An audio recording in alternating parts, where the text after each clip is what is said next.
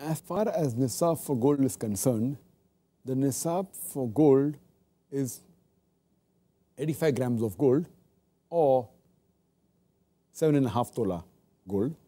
That is 1 tola of gold is equal to 11.33 grams approximately.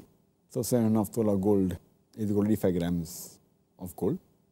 So if it reaches that Nisab level or above this, and if it stays with you for 1 year, then Zakat is compulsory. Based on the hadith of Muhammad Sallallahu Alaihi Wasallam, which is mentioned in Sunan Abu Dawud, in the book of Zakat, volume number 2, hadith number 1568, where the beloved Prophet Muhammad Sallallahu Alaihi Wasallam said that Zakat is on you, that is on gold, if it reaches 20 dinar. Means Zakat is not there if it is less than 20 dinar. If it reaches 20 dinar, then Zakat is fard. And 1 dinar is equal to 1 miskal. 1 miskal is 4.25 grams.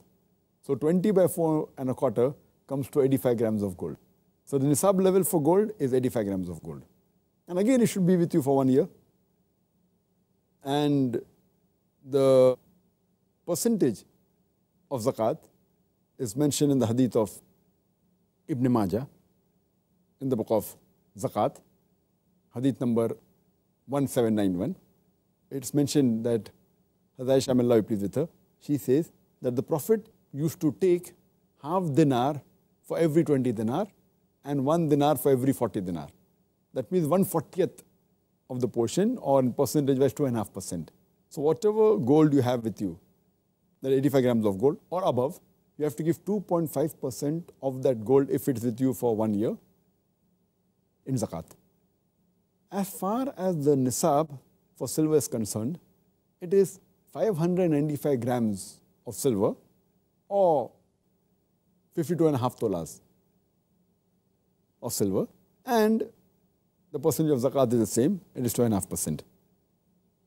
A beloved Prophet Sallallahu Alaihi Wasallam said in Sahih Bukhari, volume number 2, in the book of Zakat, hadith number 1447, that Zakat is due on 5 uqiyah of silver.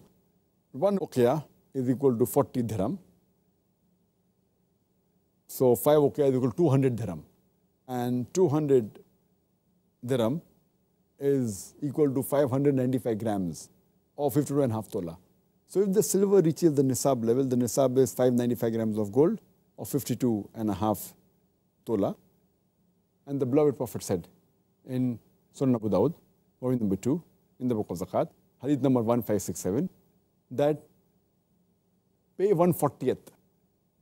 That means give 1/40th portion in Zakat. So even for silver, the percentage is 2.5%. So for gold and silver, the Zakat percentage is 2.5%. But the Nisab level for gold is 85 grams of gold or 7.5 tola. And for silver, the Nisab is 595 grams of silver or 52.5 tola of silver. As far as farm produce is concerned, all farm produce are not liable for Zakat. Farm produce such as seeds and fruits, such as wheat, barley, rice, date, raisin, coffee, cocoa, pistachio, cashew, all of them, they are liable for Zakat. And the 2 Quranic verses speak about that. Allah says in the Quran in Surah Baqarah, chapter number 2, verse number 267, give of what you have lawfully earned. Give of the good things that you have earned and the fruits of the earth which we have produced for you. So it says that give of the farm products.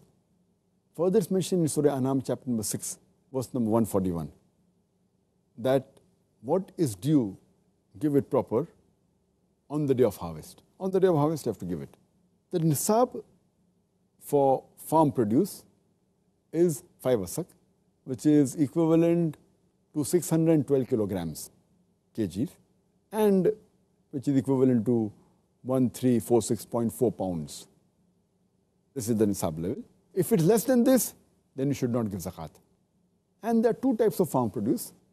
One type which Zakat is only liable on those farm produce which are used as food, and they can be stored naturally without refrigeration.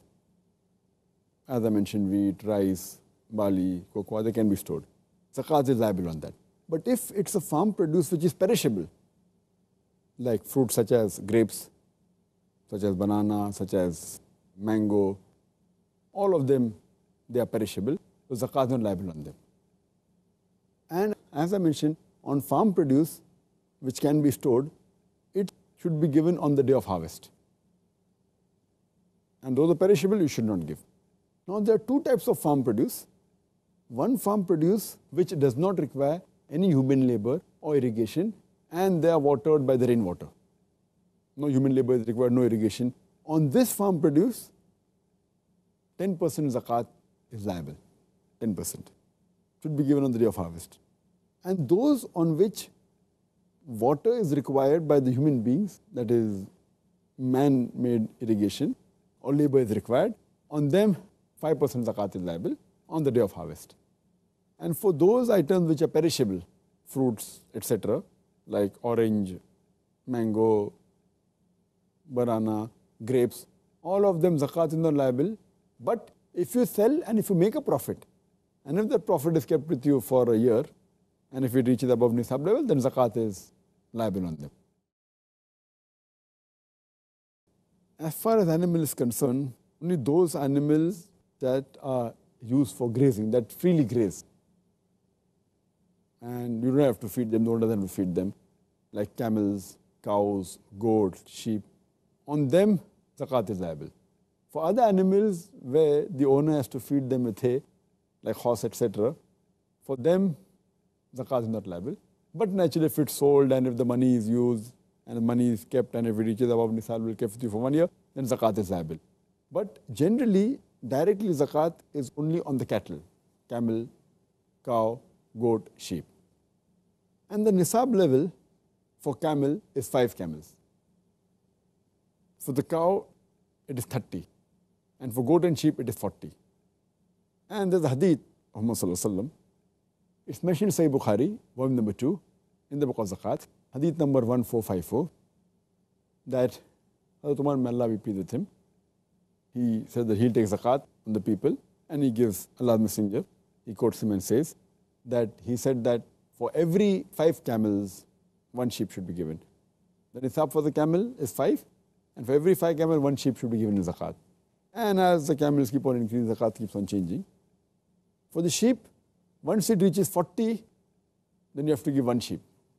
Below 40, there is no zakat. 40 is the nisab level for the sheep. If it reaches 40, then 1 sheep should be given. Between 40 and 120, it is 1 sheep. Between 120 and 200 sheep, it is 2 sheep. Between 200 and 300 sheep, it is 3 sheep. And then additionally, for every 100 sheep, there is 1 sheep. This is the zakat.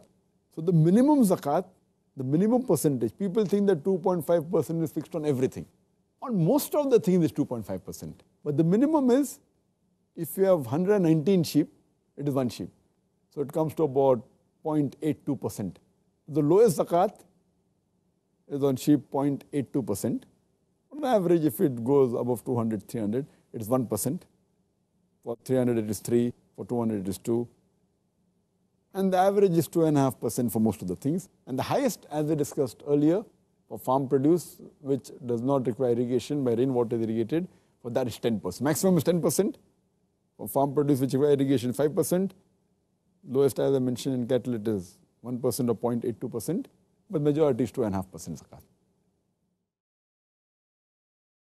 As far as paper currency is concerned, it is interchangeable with gold and silver. We should try and find out the value of your paper currency, and that keeps on changing. We can either evaluate what is the amount of currency that will reach the nisab level, either with the nisab of the gold, that is 85 grams of gold, or the nisab of the silver, that is 595 grams of silver. So we should try and find out what would be the cost of 85 grams of gold in your country, in your currency, or 595 grams of silver in your country, in your currency. Now the difference of opinion that what should we take as nisab? Should we take the nisab of the gold or the silver? Some of the fuqaha say that take the lower limit so that a person gives zakat even though the nisab is low. Some of the fuqaha say that take the nisab which is higher so that that gives advantage to the poor person. He need not pay till it reaches the higher level of the nisab. While other fuqaha say that since silver was used as a way of trading in the olden days, so you should take the nisab of the silver and try and find out what is your currency as far as 595 grams of silver is concerned. But this option is left. But if you really want to be more sure, then you can take the lower level of nisab. And normally silver, the rate of silver nowadays, 595 grams of silver is much less than 85 grams of gold. We should see what is the current value. Suppose you're calculating the zakat to be paid at one particular date, whether it be the first of Ramadan or whatever it is. We have to find out what is the value of 595 grams of silver or 85 grams of gold at that time. Now at present in India, the value of 1 gram of gold is approximately 900 rupees. That will be approximately $22, $23 for 1 gram of gold. This rate of silver and gold will change in each country. What is the value in India will change what's in Dubai, may change in America, may change in UK, and the currencies also keep on fluctuating. In India today, approximately, for 1 gram of gold is approximately 900 rupees. That comes to $22, $23. That means 85 grams of gold, the nisab level, would be 76,500 rupees, approximately. In dollars, it would be somewhere close to $1,900. If you want to take the nisab level of silver, then 1 kg of silver approximately costs in India 18,000 rupees. That's equal to $450. So 595 grams of silver would cost approximately 10,710 rupees. And in dollars, it will be about $268, approximately. But the rate will change in Dubai, will change in UK, will change in USA. So wherever you're living, you can take any financial magazine, economic magazine, and try and find out the rate, and you can calculate yourself. And if it reaches that level, then you should give zakat. If it's above that also, so 2.5% on whatever savings you have, whatever surplus you have to give that much zakat that year.